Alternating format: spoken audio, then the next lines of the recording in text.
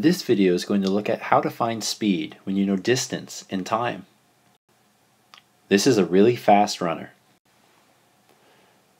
One time, the really fast runner was in a running race. When the gun went off, he ran.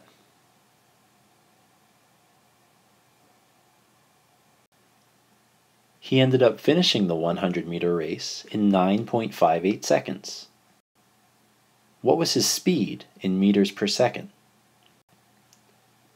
The first thing to do is write down what we know, which is distance equals 100 meters, time equals 9.58 seconds, and speed is the variable that we're looking for in this example.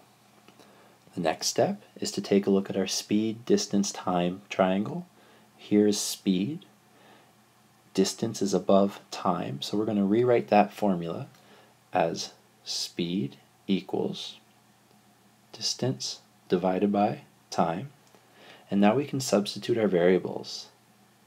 Distance equals 100 meters divided by time, which is 9.58 seconds. And now we can go ahead and do that calculation.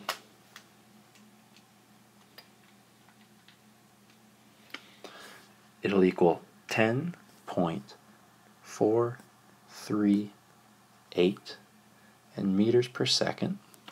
In order to write our final answer in significant digits, we go back and look at our original question, where 100 meters is an exact measurement, especially in something like track and field, so there are 3 significant figures, and 9.58 is also an exact measurement.